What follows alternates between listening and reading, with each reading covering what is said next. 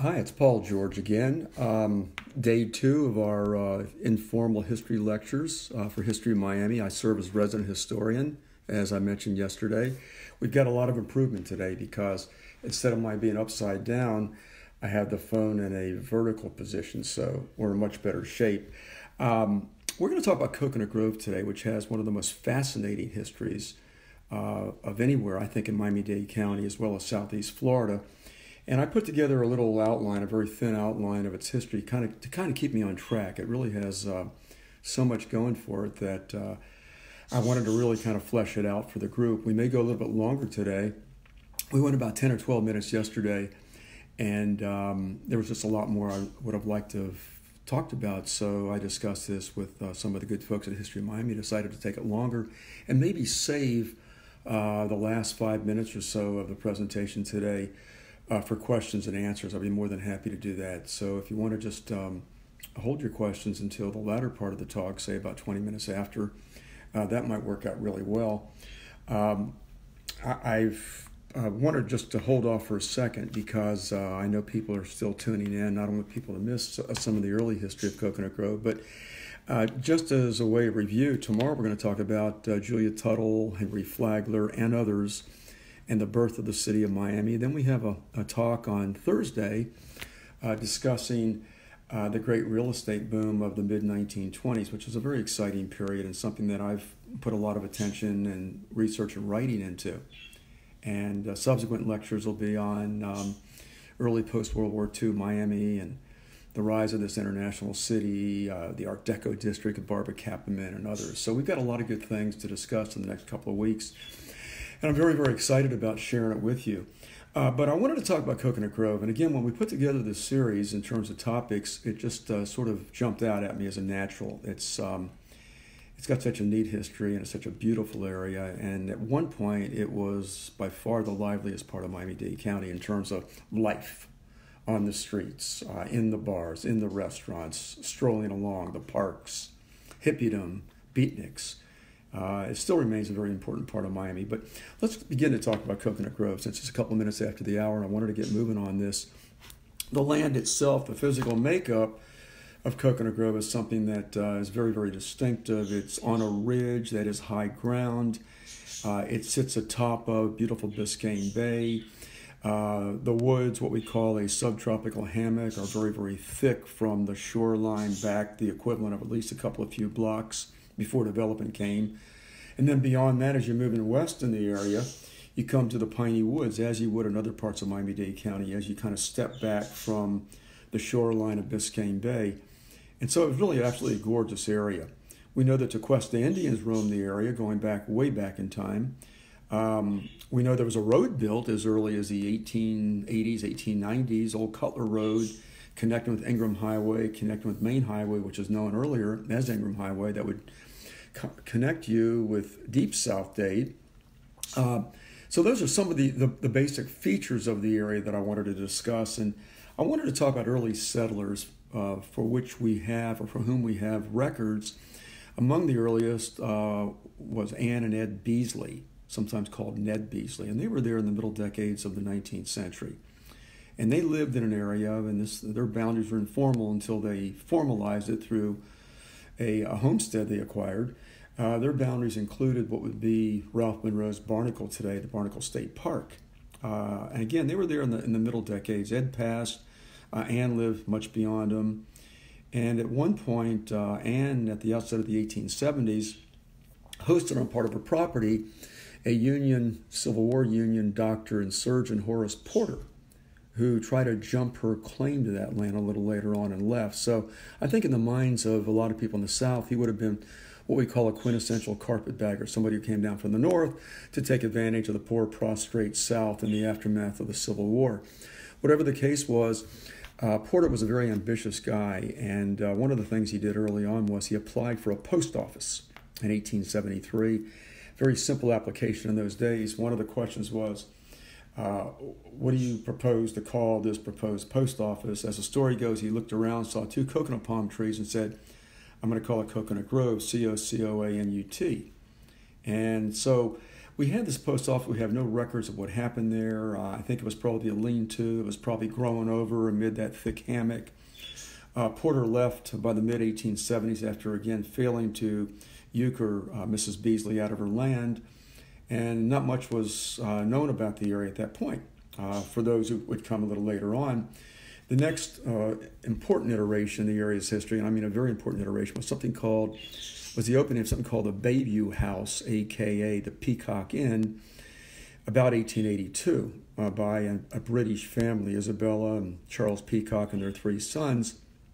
They had come to the wilds of southeast Florida sometime before that, lived along the north bank of the Miami River in today's downtown Miami, had met Ralph Monroe, whom they befriended, and vice versa. One of the things that drew them here was the fact that Charles Peacock's brother, Jolly Jack Peacock, was living at one point up around where today's Kampong is, where essentially Main Highway meets Douglas Road. And he told them about the splendors of this area, which really didn't have a name other than that one fleeting reference to the post office. And so the Peacocks came. Ralph Monroe, as time went on, went back to Staten Island, came back to the area with a dying wife, a very young woman, Eva Monroe, and would talk the Peacocks into opening up this inn, this Bayview House, later known almost universally as the Peacock Inn, sitting where the western edges of today's Peacock Park would be as you're moving up that incline into the town center itself. And so this becomes sort of like an anchor for a growing community. And by the mid-1880s, a lot of people, very talented, eccentric people, writers and naturalists and artists and a preacher, a.k.a. Harriet Beecher Stowe's son, Charles Stowe, had landed in the area. They came as visitors. Many fell in love with the area and decided to live here, to build along the bay and on that beautiful ridge amid that great subtropical hammock. And so you begin to see the makings of the community of Coconut Grove, and the Peacock Inn becomes a magnet for it. And one of the, I think, the main sponsors of the area, a sort of a one-person chamber of commerce, by the mid-1880s, when he decided to make the area his permanent home, was Ralph Monroe. He had buried a wife, and later that he had buried a daughter. He buried a sister-in-law. So he came back here, I think, to reconstruct his life from the northeastern United States. And it was Ralph one day he was a great sailor, designed shallow draft sailboats, one of his many occupations. And it was Ralph who would sail out to the Fowey Rock Lighthouse. And there he saw a postal map that indicated that there was a post office in today's Coconut Grove. Now, there was no name to the place in the minds of these people who came in the 1880s. They didn't know about the post office. Some people earlier had talked about Jack's Bite, indentation in the shoreline, name for likely Jolly Jack Peacock. Others talked about the land across in the light, because we know that lighthouse keepers sometimes would sail across the bay to the edges of today's Coconut Grove. So it had a lot of informal references to it, but Monroe came back and said, "Hey guys, I got news for you. We got a name. I found out that there was a post office in our area by the name of Coconut Grove." So that becomes a steady reference to the place at that point. Meantime, more and more people are coming. More and more people are establishing themselves in Coconut Grove. And like any vibrant community, you begin to see the institutions of any community beginning to arise, such as a women's club in 1891, the Coconut Grove Housekeepers Club. And then you have a church that grew out of a Sunday school by the very pious Isabella Peacock, and the first school, which we still have on the grounds of Plymouth Congregational Church. And you have something called the Union Chapel, which was an ecumenical church, not only ecumenical, but biracial, because there was a rising black Bahamian community, as well as a sizable number of white Bahamians who populated Coconut Grove. And that rising black community lived along and around and near today's Charles Avenue, named for a white homesteader whose family, the Frau family, had owned that land. And he later on began to sell parcels of that land to some of the black residents there, especially a man named Ebenezer Stirrup, who became the first black millionaire in Coconut Grove, a quintessential self-made millionaire. So a lot of things are going on in the Grove, and that Charles Avenue situation is really interesting. I tour that area X number of times a year, and there's always a tremendous response when we post the idea of a tour or even for a private tour. But both the black and white community, briefly at the outset of the 1890s, worshiped together in this, what was called the Union Chapel, which was ecumenical. And later, the black group, by the mid-1890s, would break away and establish their own church. And they still have a church today, HistoryMiami Baptist Church, at the corner of Douglas and Charles Avenue. So we've got the vibrant community with the different organizations. We've got a post office. We've got a general store. Out of the Women's Club comes a smaller group known as a Pine Needles Club. It's the young women of the club, of the neighborhood. And they're very much into reading, and they're led by Mary Barr Monroe, who was a tremendous environmentalist, the daughter of a very successful 19th century novelist who came from Scotland, of course, Mary Barr Monroe. And they organize the first the first library. And the library stood roughly where today's lovely library is, the library that was built in 1963, as you're moving up the ridge, just behind the Women's Clubhouse, on McFarland Road in Coconut Grove. And so, again, it's a very exciting place, and there's different events that go on an annual basis. And the population of Coconut Grove, according to the U.S. Census by 1890, had already reached beyond 100 people, which was quite large for the area, especially when you consider that a part of the future city of Miami, the area along the Miami River at its mouth, had just one family at that point, the Brickles, on the south bank at the mouth of the Miami River. So Coconut Grove is a very going community at that time, and it, again, has a lot of talented people. We mentioned the writers. There's two titled counts. Harry Beecher Stowe's son, Charles, you mentioned. Ralph Monroe, who's a sort of a Renaissance person. He can do so many things. And he also possessed the first camera. And so the earliest recorded photographs we have of Coconut Grove, going back to the 1880s, came from his camera. And then to make things even better, his uncle Alfred Monroe, who was a quite elderly man, spent some of his winters there as late as the 1890s. And we have at History of Miami a lot of his photographs. He possessed maybe camera number 2 for Coconut Grove. So we've got a lot of records of the community, both visual as well as written records. The community matured. The community began to attract not only talented people, but a lot of people of wealth, such as John Binley, president of Pittsburgh Steel, who built El Jardín, that jewel of a building that's the bulwark, the anchor of today's Carrollton School of the Sacred Heart on Main Highway. And Arthur Curtis James, said to be one of the wealthiest people in the world, was there. Leo Baekeland, who was the inventor of Bakelite, a progenitor of plastic. William Jennings Bryan, the great orator and politician and office holder. And it just goes on and on and on, some of the heavyweights that would come together, live primarily along Main Highway with homes that backed up to Biscayne Bay. And they formed one of the 3 millionaire rows in the Miami area by the early 1900s. As time went on, other things happened. In World War I, a naval air station opened at Dinner Key. Dinner Key, a little island separated from the mainland by just a handful of yards, depending on where the tide was. Navy took over that area. They dredged the marshy areas and solidified it with the mainland and built one of the first naval air stations in America, training over 1,100 pilots for service in World War I.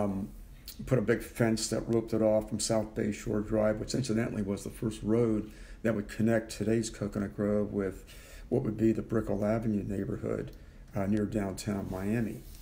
And the Naval Air Station then functioned into 1919, and the Grovites said, listen, as long as the war's going on, we'll put up with this, the pollution, the noise, even some accidents, what have you. But when the war was over, it remained a training ground, and the Grovites protested, as did the city of Miami's newspapers. So finally, the federal government closed it in 1919. And what the Grovites did was they said, listen, we need to get more muscle. Why don't we incorporate as a community, and that way we'll have the authority and the formality to pass laws, to create a police force, to take care of water and sewage and things of that nature. And as a result of that, Coconut Grove incorporated as a town in 1919 over on Mary Street, named for Mary Pent, another one of the early homesteading families who secured 160 acres of land through that Homestead Act of 1862. And they spelled it again, C-O-C-O-A-N-U-T, Coconut Grove.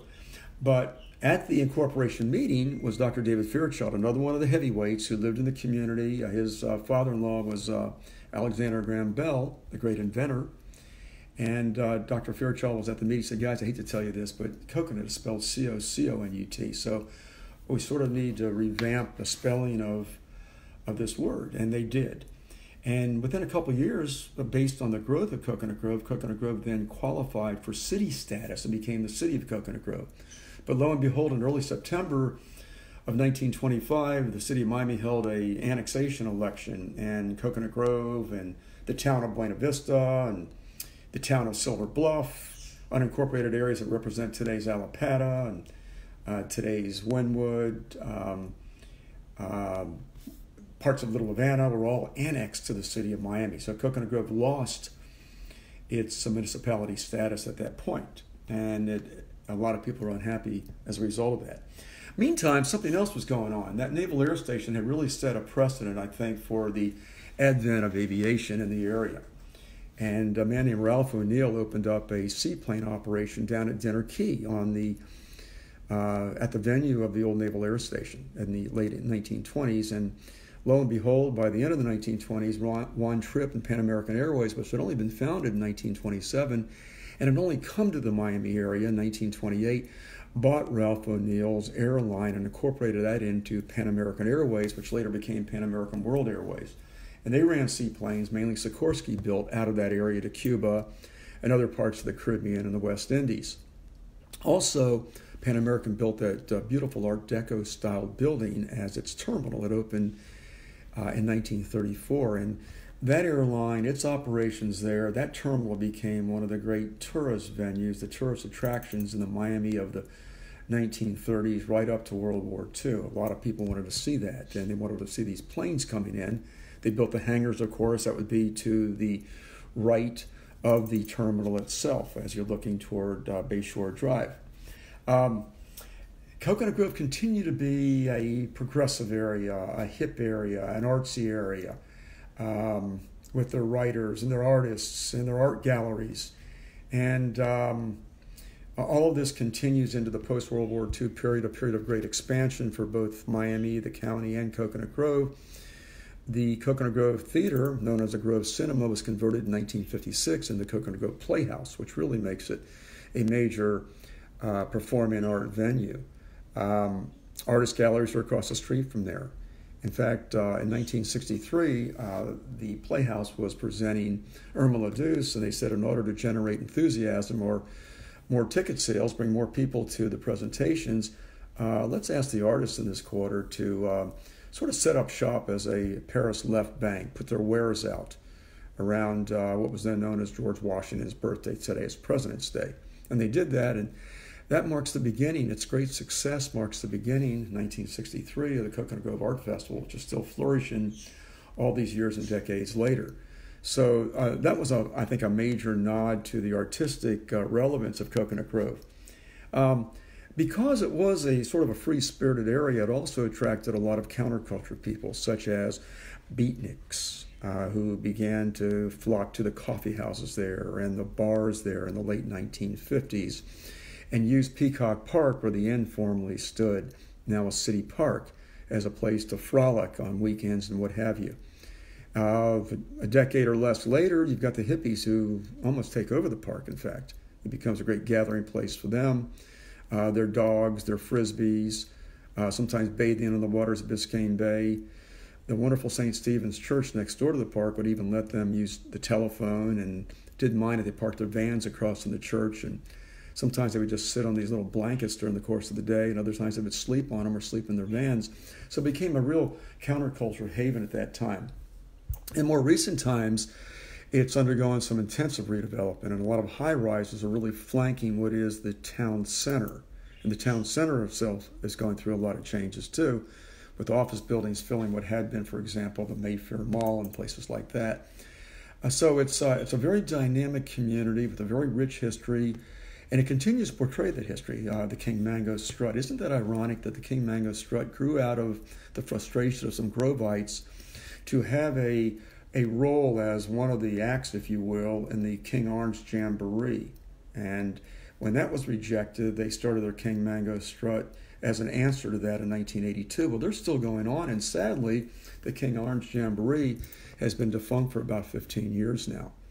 So you've got a lot of really interesting things that continue to go on in the Grove, but I think also the Grove's success as a gathering place, as a place where you get out of the car and walk around and see people and dine and buy whatever, I think really helps spur the development of other neighborhoods to move in that direction too. And now we have a lot of neighborhoods in Miami-Dade County that go that way, from the Art Deco district to Wynwood, to Buena Vista Design District, to Little Havana, the downtown sections of South Miami, on and on and on.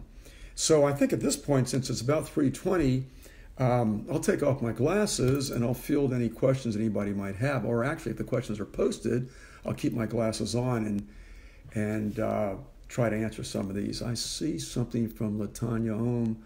Dr. George, what beautiful old building which looks like it's from Louisiana. What's the story behind that building? I'm not sure which building that is, Latanya, to be honest with you.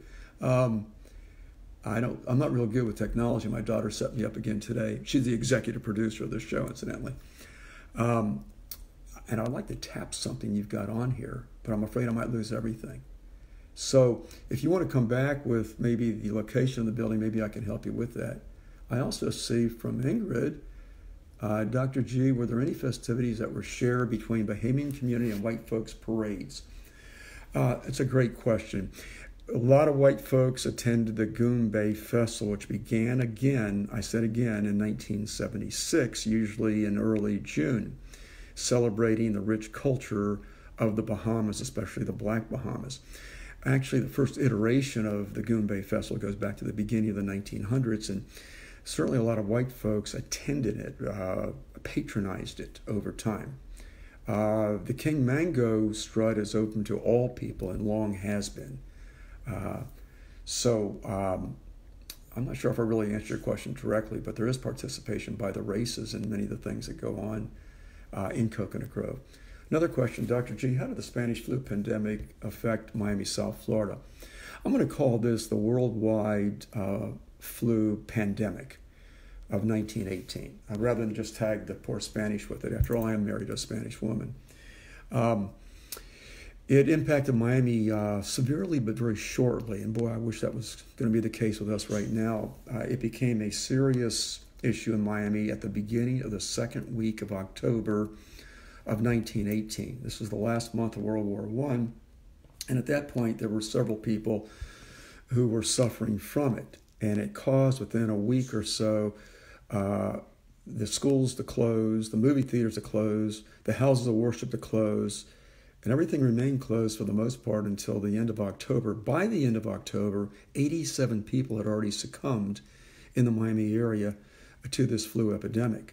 But by the early part of November of 1918, the city and its outlying areas were open again. In fact, we had a huge, boisterous, as it should have been, Armistice Day celebration marking the end of World War I. That took place on November 11th of 1918. So we got over that quickly, and of course, it's everyone's desire that we can put this behind us. It looks like it might be a bit longer, though, unfortunately. Let's see what else we have here.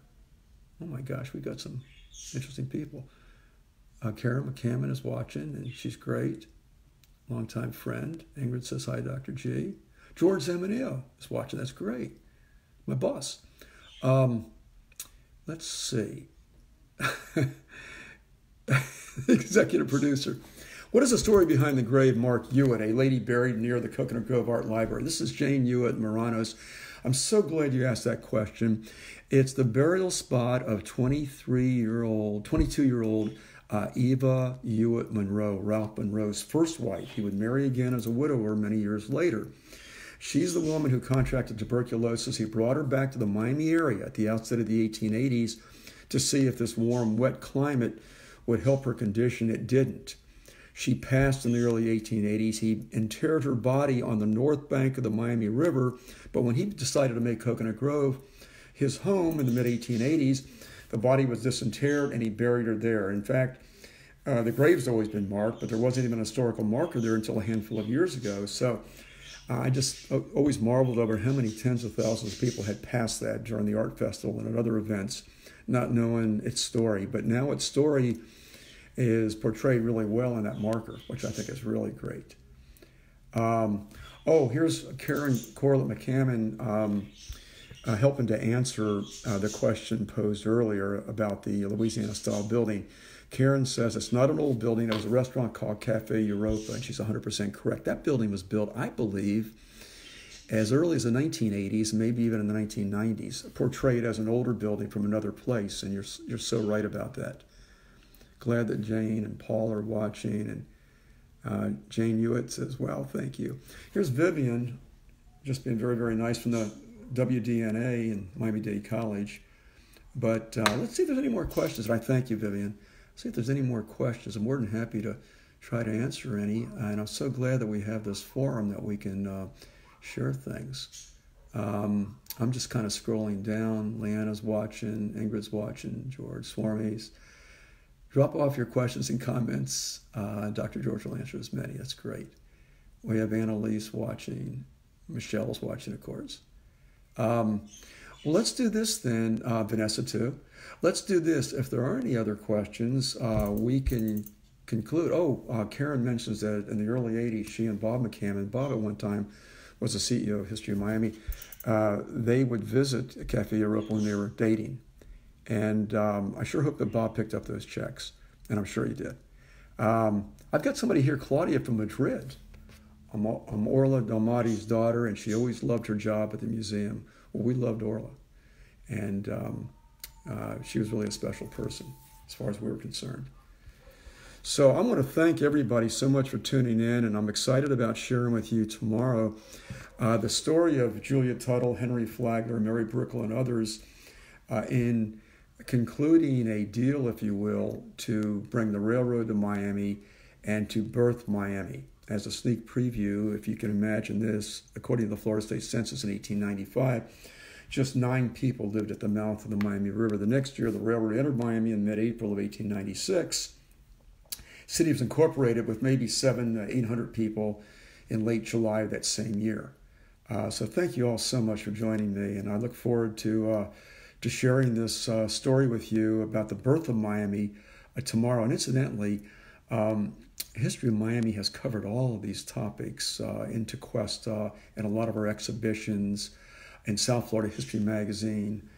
So all of these are easy references for you, this information. You can go online, in fact, and access Tequesta, and we're quite proud of that. That's a journal we've had in business now since the beginning of the 1940s when the museum began. But thank you all again, and I look forward to sharing this with you tomorrow, okay? Have a great day, and we'll see you soon. Thank you. Bye-bye.